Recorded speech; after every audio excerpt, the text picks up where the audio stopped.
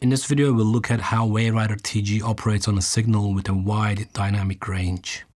I'll be using a bass track that has some uneven notes as an example. Just watch how easy it is to improve the shape of your signal before you start mixing. Let's have a listen to the track in bypass.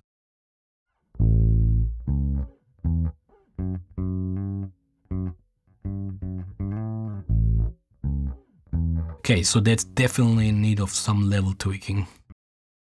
First of all, you can use WaveRider TG without having to enable automation.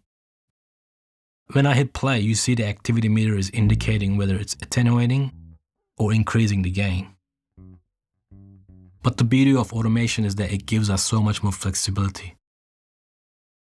Let's enable automation. It'll default to write mode.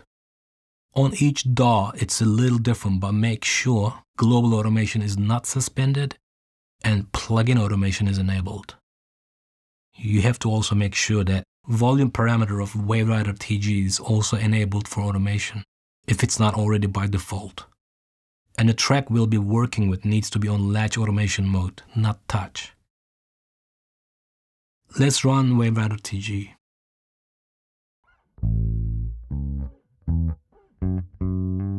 Well, that sounds pretty consistent to me already.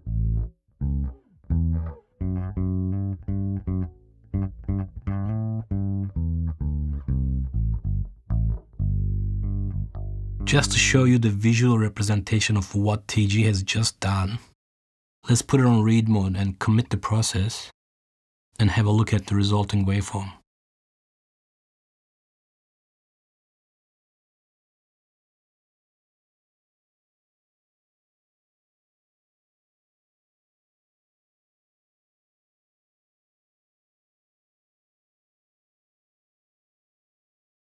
Looking at the two waveforms, you can see that the signal is evened out greatly.